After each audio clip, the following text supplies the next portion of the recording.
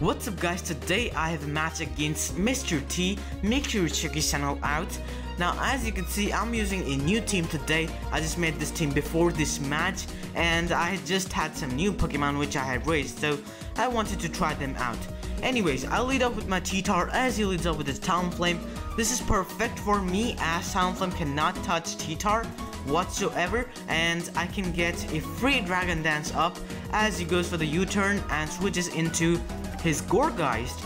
Really made no sense. Maybe he predicted me to go for Stealth Rocks or maybe Stone Edge, but even though Gourgeist is a defensive monster, it's not taking a +1 crunch from a Mega T-Tar.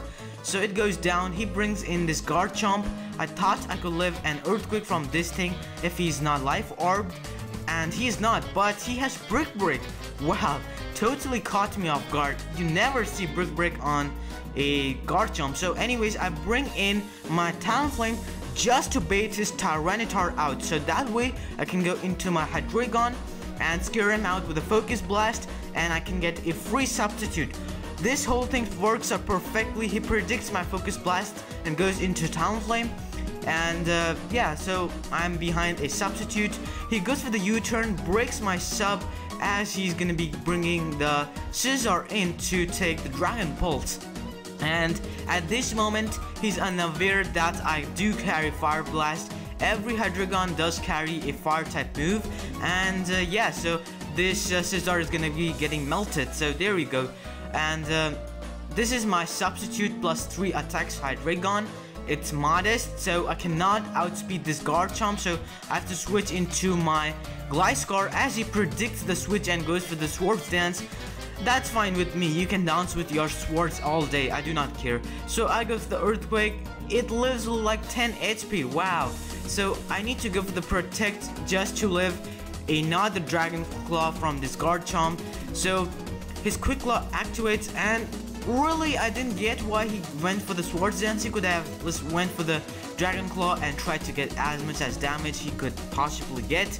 But anyways, I'm not complaining. He brings in this Talonflame, and Talonflame can only 2-hit KO a Gliscor if the Talonflame is at +3 damage. So I can stall this Talonflame out with the Toxic Stall, as this is a sub-toxic stalling Gliscor, and I've got the Toxic on this thing.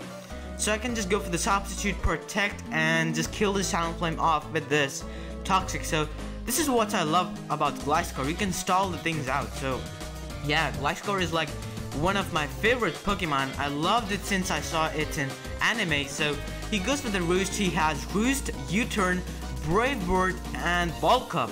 Wow, so he does not carry Flare Blitz.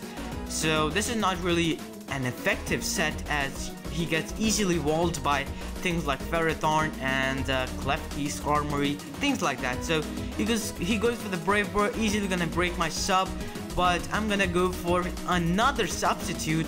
No, I go for the Earthquake, yeah, predicting the Roost. So he might have gone for the Roost, and if you go for the Roost on a Flying type Pokemon, the Pokemon loses its Flying type ability. So I could hit it with an Earthquake. So in comes this Gengar. He has Destiny Bond. Wow, so I predicted him to Mega Evolve, and that's why I went for the Earthquake. He predicts me to switch. Wow, that was an over prediction. And he goes for the Sludge Bomb. I live it, and I get up a free substitute. So in comes this T-Tar, and I'm gonna be going for the Earthquake. Really, I do not have anything to lose at this moment.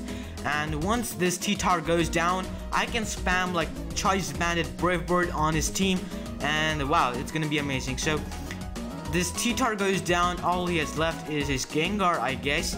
Yeah, this Gengar, and it goes for the Shadow Ball. If he went for the Shadow Ball on the first turn, my Gliscor would have been dead. So I go for the Earthquake, take out this Gengar. He does not even try to go for the Destiny Bond because it's just out of the way. So that was a good game, and he over predicted a bit, and yeah, that's why he lost. So I just wanted to showcase my Gliscor. The Gliscor was doing some work. So yeah, hopefully you guys enjoyed this battle. Make sure to leave a like, and yeah, so I'll see you guys next time. Thanks for watching.